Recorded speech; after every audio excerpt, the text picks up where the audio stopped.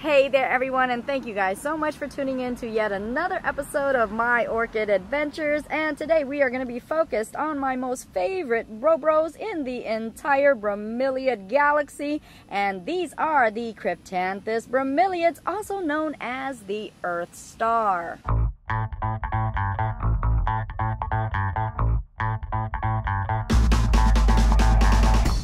And they do call these bromeliads the Earth Star for the simple fact of the beautiful way that the leaves grow on this bromeliad, giving it quite a beautiful, lovely star-shaped quality, and also for the fact that these can be found growing within the earth, because these are true terrestrial bromeliads. So unlike your bromeliads that are epiphytic, you will not find these growing within trees or other vegetation, but instead you will find these growing within the rainforest soil. Now, what I do love most about the Cryptanthus Bromeliad is the fact that they come in so many different varieties. It is said that they actually have about 1,000 different varieties of these Cryptanthus, and as you can see, they come in all sorts of shades and colors, and also many different types of patterns as well, giving such a beautiful and tropically delicious display. Now, something that is quite interesting about these types of bromeliads, and also other types of bromeliads as well, is the fact that the colors can actually be affected by the amount of lighting that it gets. So if the bromeliad is in lighter or darker conditions, that can actually determine the shades and the colors that the bromeliads will give off. Now, the sizes of the Cryptanthus, if you can see right here, they're not very large at all, and they're actually starting from your more smaller varieties to your more medium size. And this one right here is on the larger side of things, and as you can see right there, it's not that large at all, so they don't get too big of a size where you can't handle them. Here's a fun fact about the Cryptanthus, and also the way that it got its name. So when this bromeliad reaches a mature size, it will set off its bloom, and the blooms will actually come from the center of the plant and sometime deep within the plant, as you can see right there. And because the blooms are so small and inconspicuous, you may not even know that it's in bloom because the flowers are hidden. Hence the name Cryptanthus, which means, you guessed it, hidden flower.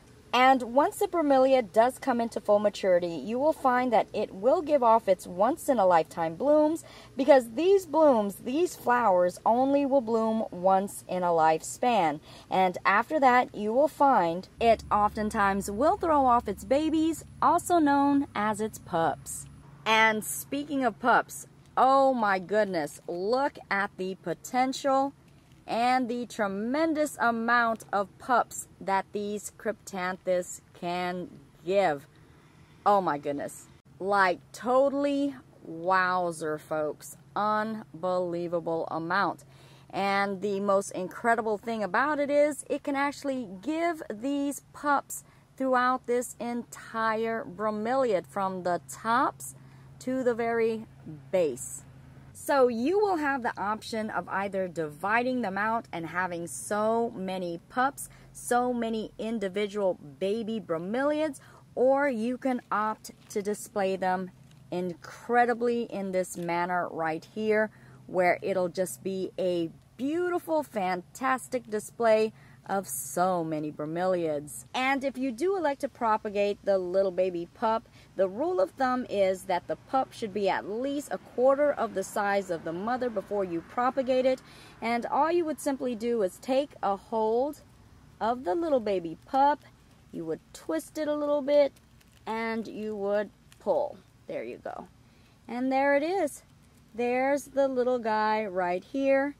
You would allow the wound area to dry for a couple of days, and then once it's done that, you would go ahead and simply pot it up. That simple, guys. That easy. And it's potted.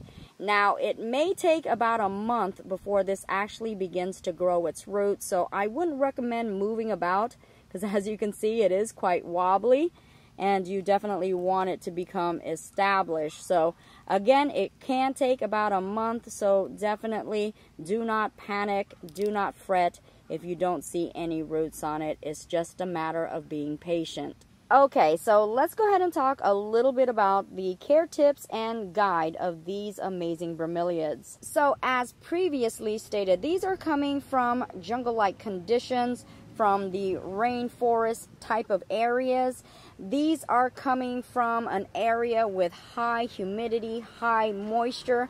Also understanding, because they are terrestrial and growing within the soil of the rainforest, they are also getting a good amount of shading or nice canopy where they are getting indirect light, dappled, or even moderate or even more of a shaded light condition. So the variation of light conditions that these Cryptanthus can actually handle and tolerate would be from your shadier condition to your moderate and dappled lighting, even up to your higher light, just as long as it is filtered and diffused. These are your terrestrial growing bromeliads, which means that they can really appreciate very light, very airy type of soil, understanding that too much water retention can cause rotting and fatality to the bromeliad, so it is very important that the soil has very good drainage. Surprisingly, the Cryptanthus Bromeliad can tolerate quite a variety of different types of temperatures and can even be quite forgiving to colder weather. And just as long as the weather does not reach freezing conditions, believe it or not, these tough guys right here can weather the storm.